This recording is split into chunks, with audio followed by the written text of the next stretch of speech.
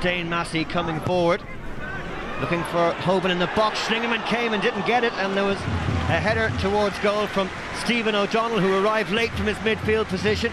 Good chance that. And here's Ryan Brennan.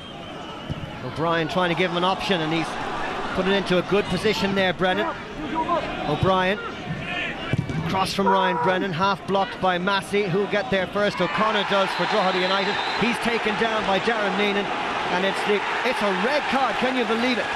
26th minute, and that tackle by Darren Meenan on Paul O'Connor has led to a really important moment in this cup tie. He is in late, he does go underneath the player and knocks him up in the air. Anthony Buttimer feels that under the circumstances that was a red card. It's hard to disagree with the referee, yet I feel for that young man there. There was no intent on his part. Rain just abating now on the east coast as O'Brien tries to get... Is that a penalty? Yes, it is. Chris Shields making the tackle from behind, and it's another red card. Can you believe it? Dundalk down to 9 men.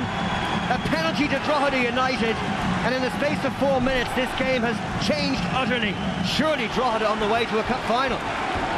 The question here, did he get a touch of the ball? We'll see it here again. There's the touch of the ball. From this angle anyway, it looks like he got a touch. Peter Cherrie will want to stop this. One would feel that it's necessary that he stops this to keep his team in the FAI Cup. Well, has it ever happened before? 2 red cards in the space of 4 minutes in a semi-final, and Gavin Brennan puts Drogheda United in front, and it's their fans that are singing in Hunky Dory's Park now. Perhaps the Claret and Blue are on the way to the Aviva Stadium. Mick Cook, it might be his last game in charge, but he could be about to bring his side to a 3rd cup final this season.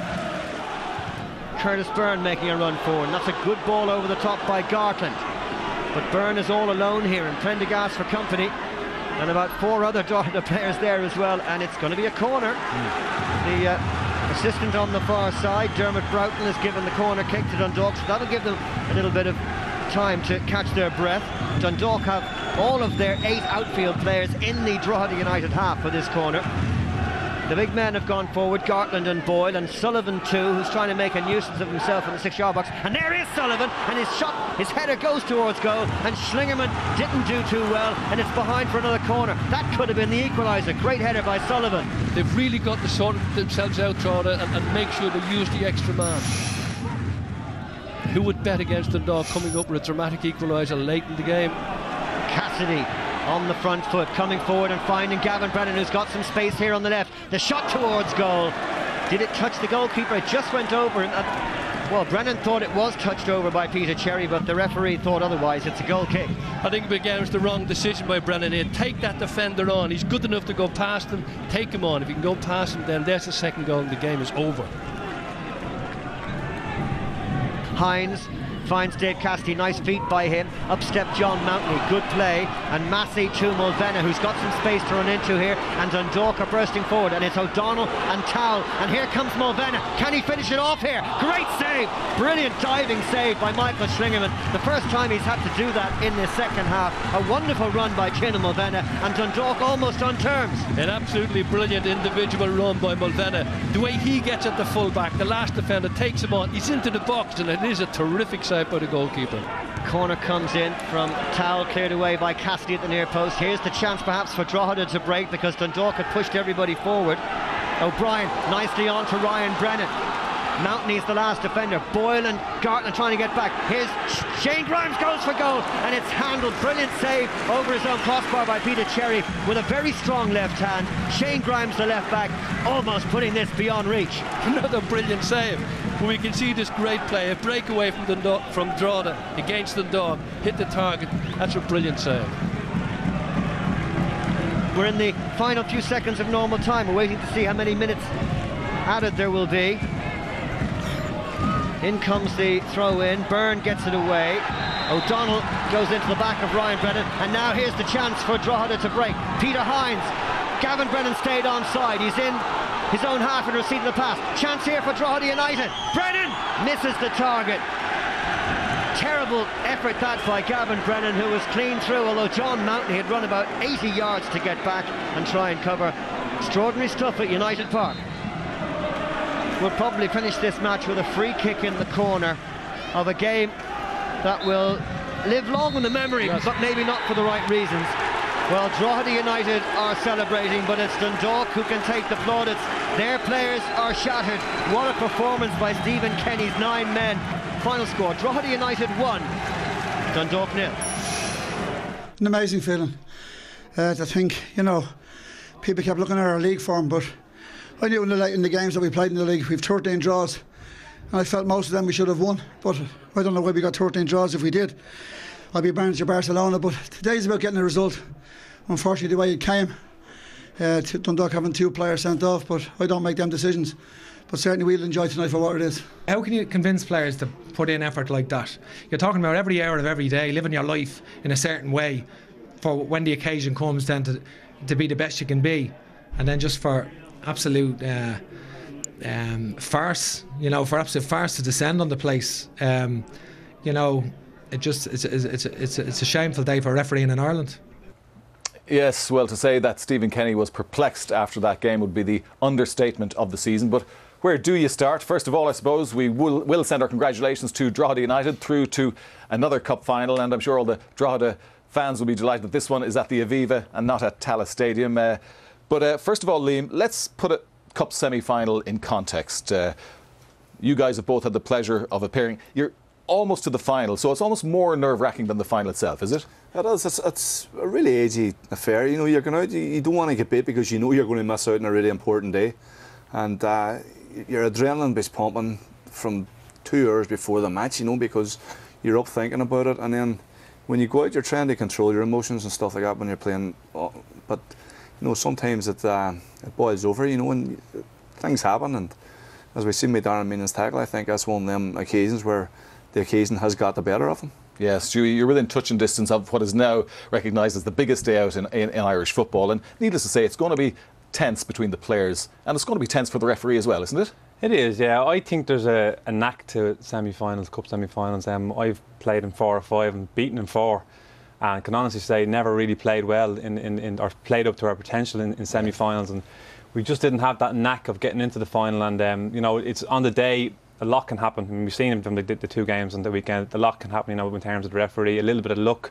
It's how you react to certain good situations, bad situations. And as it's turned out, you know, Drogheda maybe got a little bit of luck, went their way, but they capitalised on it, and they maximised the opportunities that they got. And there's always going to be, you know, it's going to be a winner, there's going to be a loser, and unfortunately that's cup competitions for you. Yeah, the smallest of incidents can influence the outcome of a game, Liam, but also the biggest of incidents. So we have to look at the 2 most significant ones in the game. First of all, the Darren Meenan red card. What was your opinion on this? I don't think there's any complaint, to be honest, Peter. I think Darren Meenan, the ball's come across right the pitch. He's never getting it. O'Connor's getting the ball straight away, but he's going to the ground. He's 2 feet off the ground. Like, you know, I think Paul O'Connor sees him coming here, and I think when he does see him coming, it could have been a nasty injury. But I don't think the referee's left with any choice there, because, you know, as I say, the letter of the law, if you leave the ground now, or if you intend to make a challenge like that, you're going to get sent off. And I think even Darren Meenan himself knew when it happened that he was in trouble. Yeah, I mean, you are risking it, Stewie, aren't you, if you come in with a 2-footed challenge in that area of the pitch? Yeah, I think he's kind of come straight at him. It's hard to defend him. That's the thing. We're kind of looking for excuses to say he shouldn't have been sent off. Yeah. But I have to agree with Liam.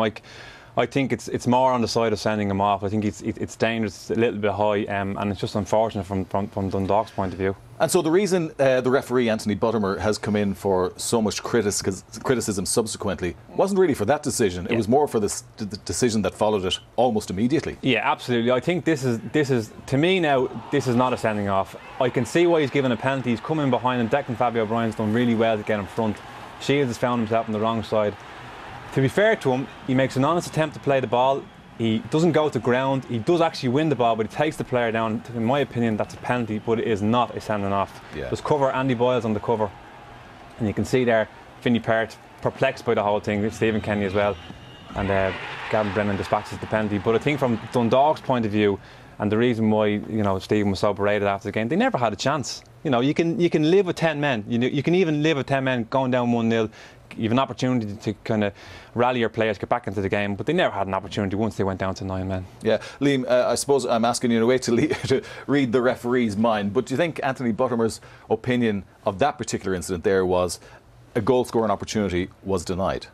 Well, possibly, Peter, but you know, the thing about it was as Stuart said, there's covering players. You know, it's not to say that he's straight on a goal and the keeper's out in front of him. The keeper, you know, he still has a bit of work to do. He still has to get it on. It's a bit like the Tiernan of Vinny chance we were going to see, like, you know, where he's gone through and he's tried to hit it. Like, Fabio still had a bit of work to do, but I think he's just so quick to bring out the red card. And I think in that situation, even if he had went his linesman and said, was there cover there?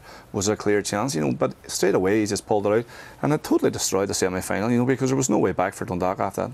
Although, full credit to them, they did try everything, and down to 9 men it was always going to be difficult, but there was the odd chance. Well, Stephen obviously said them at half-time, we're going to have to try and just contain them here for long periods the second half. And with 10 minutes to go, he does really well. He runs past 2 or 3 players, and instead of just probably trying to hit it low and hard, he's going for height. But you can see him here, like, you know what, this was with 9 men, and the Dundalk players, look, there's 4 or 5 players trying to get up and support him at this stage of the match after playing with 9 men for so long. It's great credit that they still were managing to make a game of it, you know, because after the 2 sent-offs, you just thought it was going to be a cricket score, like, you know. Yeah, it certainly was a remarkable performance. The fact that they kept it to 1-0, Stewie. Why do you think, by the way, briefly, why Drogheda couldn't capitalise on playing against 9? Sometimes it can be difficult, you know. You kind of mentally it can play on your mind. You know, you've the opposition's gone down to 9 men. You've scored. You can tend to kind of fall into this sort of false sense of security that you're through. Yeah. And that might have played on their minds. And, you know, as well as that, Dundalk would have made it very difficult for Drogheda. Like we said, they really worked right to the end. They worked their socks off and made it difficult for Drogheda. And I think, you know, we need to give credit to Dundalk for that point of view. Absolutely. Well, after all the high drama in